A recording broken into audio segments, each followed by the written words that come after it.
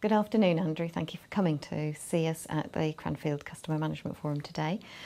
You talked a little bit about the trend towards the use of mobiles and tablets and the impact that's had on Dixons Retail. Can you tell us about that?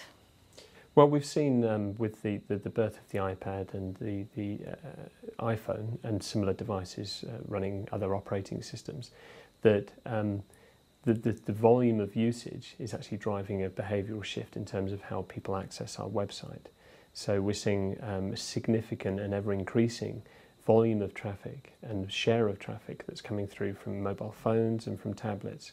And some of this is incremental to the traffic that we receive to desktop and PCs, but the traffic and behaviour is different. So what we're doing is monitoring how customers use those different devices and how they shop differently, and then adapting our website accordingly to meet those different demands. That's really interesting. And the other thing that you mentioned is how you use the web analytics, so the data that you get from that. Tell me how you're using those. Well, we've implemented a very thorough web analytics implementation that tracks not just the visitors that are coming to the site and when they visit, but it tracks pretty much everything they do on the website, which pages they visit, how long they spend on each visit, which pages that they're less interested in.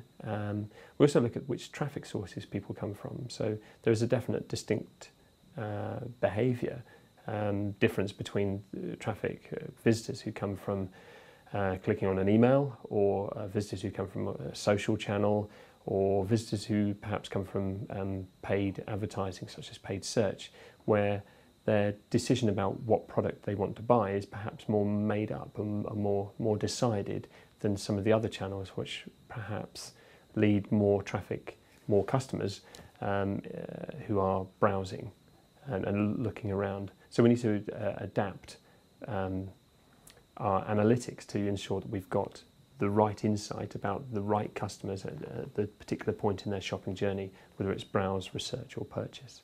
Well, that's really interesting, because you use that in store as well as online, don't you? We do. Because we're operating an increasingly thorough multi-channel offering. Whilst we're interested in customers who come to the website and immediately check out, increasingly we need to and perhaps have the product delivered to home, akin to a pure play model. We are operating other means, other channels for customers to receive their products. So collect at store, where they can reserve a product that's already available in store and it can be there for them to come and collect. Or pay and collect, where we can actually make sure a product from our entire range is delivered from our online warehouse to a store to the customer's convenience.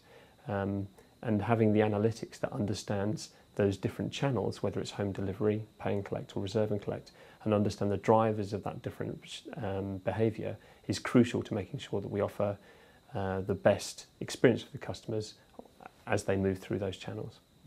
Thank you so much. You're welcome.